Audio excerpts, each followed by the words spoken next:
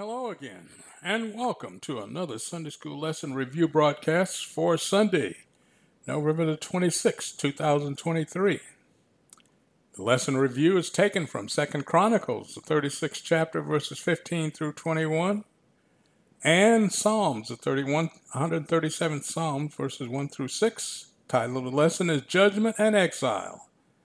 I am your host for the lesson, Minister William Gadson. I greet you in the exalted name of Jesus Christ, because it is Jesus that enables us to get the Word of God out to you, the listening public.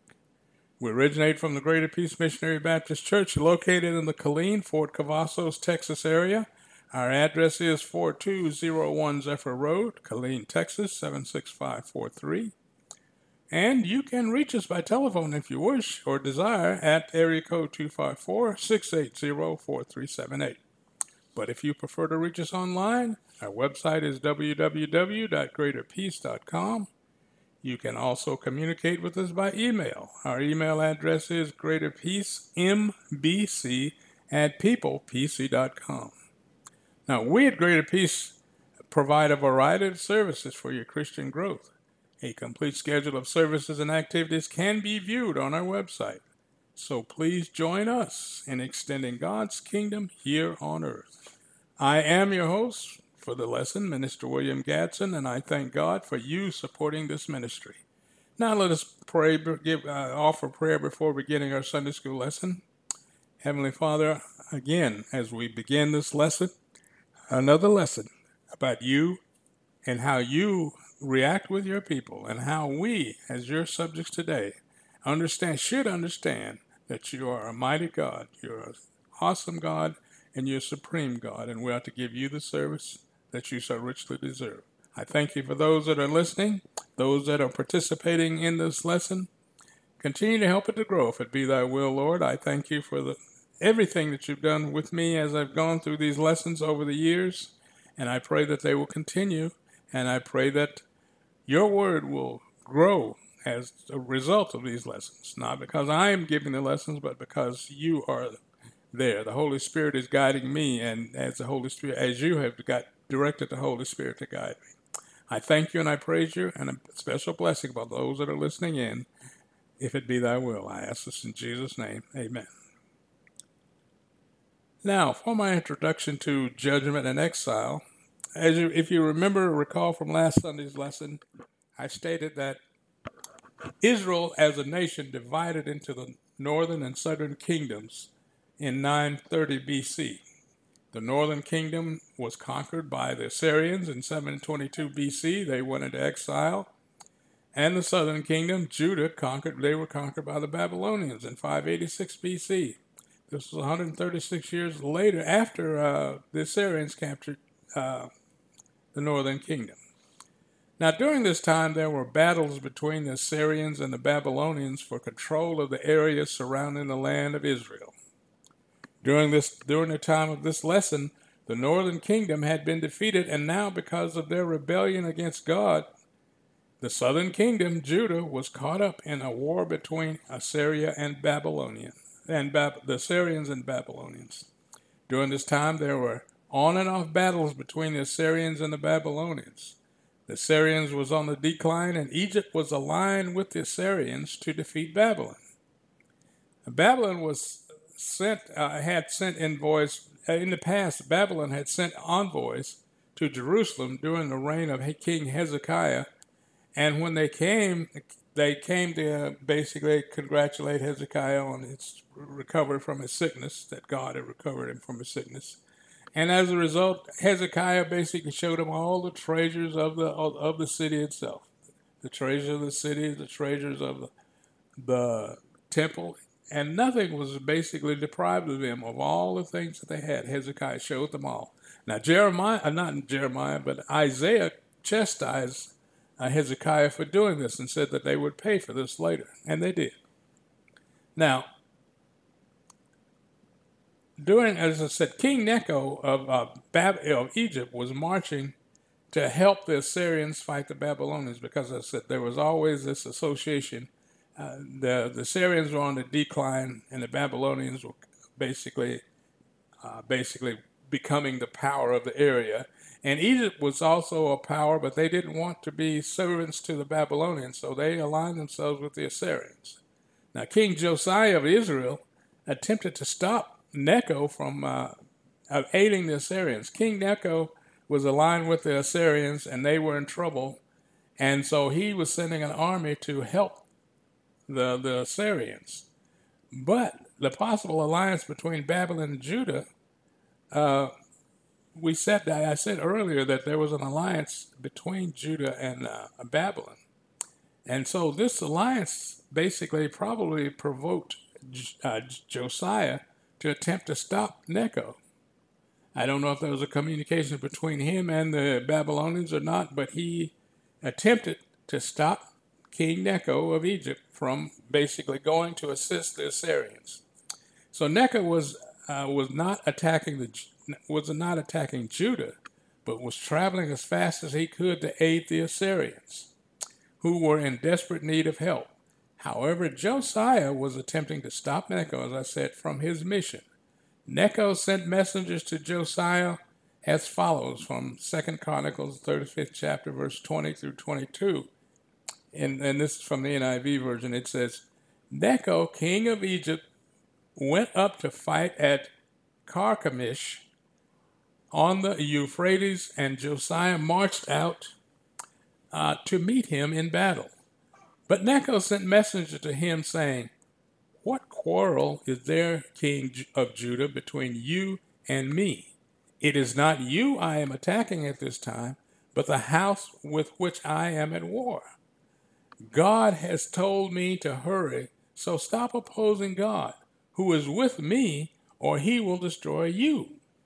Josiah, however, would not turn away from him, but disguised himself to engage in battle, and he would not listen to what Necho had said at God's command, but went to fight him on the plains of Megiddo. Now, people say, well, why was God speaking to the king of Egypt? We don't know how he spoke to him. Maybe a prophet told him, maybe he saw it through a dream, but the Bible clearly says that God had spoken to him, and he is speaking to Josiah, who was a good king, saying, don't stop me. I'm not at war with you. God has said, leave me alone, and that's what you should do. Josiah's attempt to stop Egyptian support for Assyria failed. And Egypt's attempt to aid the Assyrian army failed also, leading to the end of the Assyrian Empire in 609 BC. So Sennacherib and that Rabshakeh that basically came to Jerusalem to taunt the people of Jerusalem basically was no more. So after Judah's defeat against the Egyptians, Necho took control of Judah and required that they pay tribute to Egypt, and Egypt also placed their choice of king on the Judean throne. So the king of Judah basically was determined by Egypt. Now, the last three kings of Judah were placed on their thrones by either Egypt or Babylon. Judah's kings placed there by Egypt rebelled against Nebuchadnezzar, which resulted in Nebuchadnezzar's army besieging the city on various occasions. But finally, in 586 BC, for 18 months, a Babylonian king basically finally destroyed the city and its people in the following way. He said Jerusalem's walls were broken down, and palaces were set on fire, and worst of all, they burned and destroyed the house of God, the temple that Solomon built. All the vessels of the temple were taken to Babylon and placed in their temple. Not only the vessels that they had in the temple, but all the vessels, all of the treasures of Jerusalem that Hezekiah had showed the envoy from Babylon were taken because they knew where they were. Then the people were not spared either. The soldiers killed the young men. They had no compassion for the young men or maidens. The old were not no exception either. They were killed. Now these things were done to Judah because of for centuries God used prophets such as Isaiah and Jeremiah to warn Israel of what would happen to them unless they repented for their evil ways, serving idol gods, and not obeying God and the commands of God. Now these words from the prophets were coming true. Now this is the end of my introduction. Let's get into our Sunday school lesson, and it's titled The Judgment and Exile. It's titled Judgment and Exile. The lesson text is taken from 2 Chronicles, the 36th chapter, verses 15 through 21, and Psalm 37, that is, verses 1 through 6. The golden text is Psalms 137:1, and it reads, "By the rivers of Babylon, there we sat down, yea, we wept when we remembered Zion." The lesson outlines, there are three of them: compassion, taken from 2 Chronicles, 36th chapter, verses 15 through 16. Conquest, 2 Chronicles 36th chapter, verses 17 through 21. And complaint, Psalms 137, 1 through 6, verses 1 through 6. So with that in mind and all of that information, let's go ahead and started with compassion. The first outline, verses 15 through 16 of the 36th chapter of 2 Chronicles. Verse 15 reads, "And the Lord God of their fathers sent to them by his messenger, raising up betides and sending, because he had compassion for his people and on his dwelling place." God had sent prophets and messengers to Israel, telling them that he was the God of their forefathers who served him, and now they, the descendants of their forefathers, have decided not to serve him, despite all of the things that he has done for them, bringing them to the promised land and giving the promised land to them. Now, not wanting to send immediate doom to Israel, God sent his messengers telling Israel that their failure to end their rebellion against his commands would result in devastation for the nation and them. God sent these warnings to the people because he had compassion for them as a people and as a nation. Verse 16 reads, "But they mocked the messengers of God and despised his words and misused his prophets until the wrath of the Lord arose against his people, till there was no remedy." You see, the rich in Judah were enjoying prosperous times, and they were doing so at the expense of the poor, because they had taken the land from the poor, put them in servitude, and had them basically work for them for free. They reason, basically, since they were doing so good, they reason that God allowed them to be so prosperous. And he would not, that is, God would not punish them for doing this. So when the prophets of God spoke to them of God's displeasure with them, they ignored the prophets' words. In fact, they despised the messages of the prophets and misused and abused God's prophets. Finally, after centuries of not listening to the message God gave the prophets, the wrath of the Lord turned against the people, and there was no stopping his wrath at this point. So now we get to the point. The second section is conquest. 2 Chronicles, 17th chapter, 26, 2 Chronicles, 36th chapter, verses 17 through 21. And verse 17 reads, "Therefore he brought upon them the king of the Chaldees, who slew their young men with the sword in the house of their sanctuaries, and had no compassion upon young man or maiden, old man, or him that stooped for age. He gave them all into his hand." So the beginning of God's wrath against Judah began when the Chaldeans, who were a collection, the Chaldeans that in fact were a collection of countries that recognized Babylon as their capital, and thus they were considered as a part of the Babylonian Empire, and they were used by God to punish Judah for their basically idol worship and not obeying his commands. The Chaldeans or Babylonians breached Jerusalem's wall after 18 months and began to kill residents of Jerusalem with no compassion for man, maiden, regardless of their age. And verse 18 reads, "And all the vessels of the house of God, great and small, and the treasures of the house of the Lord, and the treasures of the king and of his princes, all of these he brought to Babylon." So when Hezekiah received the envoy from Babylon prior to this time, he showed them all the treasures of the temple and the kingdom, and sent them to Hezekiah. And the envoy sent to Hezekiah Now let me back up now. Hezekiah received the envoy from Babylon. And they said they came to see Hezekiah because he was been sick and now he was recovered. And they came basically bearing gifts, basically honoring him for being able to recover from his sickness. So when Hezekiah showed them all the treasures of the city, the kingdom and everything, the temple, they knew where all of the treasures were when they defeated the city. So that's where they went to get the treasures of the city of Jerusalem. Now, so when this information, so given this information, when they went to the places where the treasures were when they took the city. Now Isaiah had chastised Hezekiah for showing them where the treasures were and all of the treasures that were available in the city and the temple. So given this information, when the envoy went back, they gave this information to the Babylonians. And so when the Babylonians came, they already knew where all the treasures were.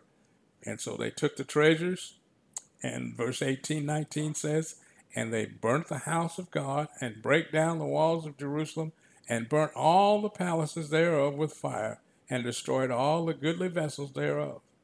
So after taking the treasures of the city and temple, they tore down the walls of Jerusalem and burned all the palaces within the city. And verse 20 says, and them that had escaped from the sword carried he away to Babylon, where they were servants to him and his sons until the reign of the kingdom of Persia.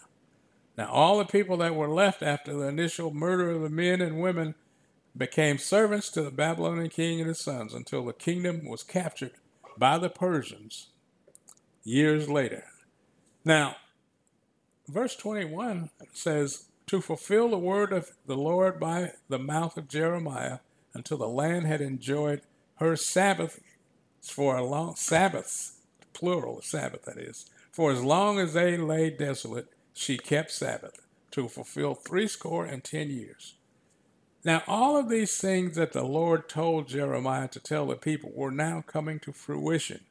And God now addresses an issue that Israel had disobeyed for 490 years in the land. God told Israel to plant crops and cultivate their vineyards for 6 years, and on the 7th year they were not to plant any crops or gather any grapes that grew wild in the vineyards. Israel had failed to do this during the 490 years, and now God set the time for Israel's captivity in years he set their time for captivity in Babylon according to the Sabbaths that they had missed. In other words, Israel had ignored 70 Sabbath years, and now God is imposing 70 years of servitude on Judah so the land in Israel can be rested. And basically in observance of the Sabbath of the land. In other words, God had told them every 7th year don't plant anything, but they had ignored that. So now God is basically saying, because you've done this, this is your term that you're going to be in servitude in Babylon.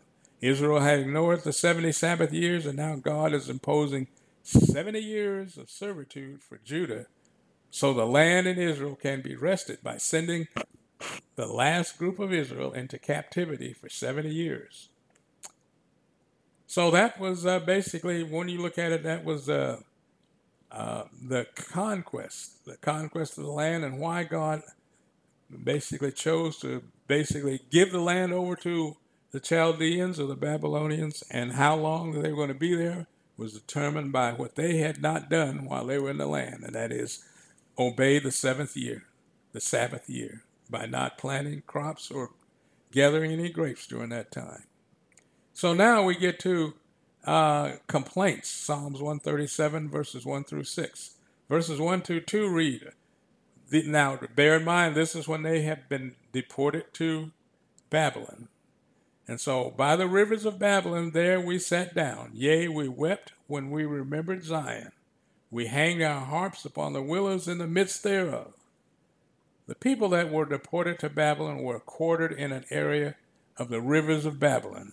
They were a defeated people, and as they settled into their new home, they cried for what had been done to Jerusalem when they remembered what life was before the invasion of Babylon. and the condition of the temple and the city after the destruction by Babylon, by its destruction by Babylon. But they probably did not attribute their state of existence to their disobedience of God. They were worrying about the city and they were basically crying about it, but they probably did not recognize that this all came about because of their disobedience. Some of them probably did, but not all. Do we blame ourselves nowadays when catastrophes come to us? Do we say, well, we sinned against the Lord, and that is the result of what God is doing for us? We don't recognize that many times, but this is what the children of Israel were doing. They probably did not attribute their state of existence to their disobedience to God, just as we do today. As many of us do today, that is. They did not want to sing songs or play music upon their instruments as they did when they were in Jerusalem. So they just hung their instruments on the willow trees in the area. And verses 4 and 5 read, "For there they carried us away captive, required of us a song, and they that wasted us required of us mirth, saying, Sing us one of the songs of Zion." And then verse 4 says, "How shall we sing the Lord's song in a strange land?" The captives of Judah were in the same situation they were when God delivered them from Egypt. However, now they were placed back in bondage and isolated from the main population of Babylon. They were not allowed to go into the main areas of Babylon. They put them over there by the rivers so they wouldn't basically maybe pollute the population.